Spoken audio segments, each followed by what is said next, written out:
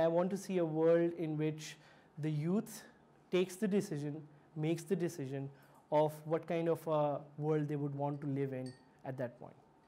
I think a more collaborative world where people from different communities, different ethnicities, different religions, different countries work together. In 2030, I want a Pakistan that is very equal. I would just like to see a world where girls can lead.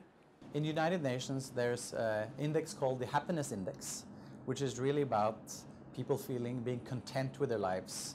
And I think that could be a very clear goal for Pakistan, where one sees that from all parts of life, people are more content with the world and country they're living in.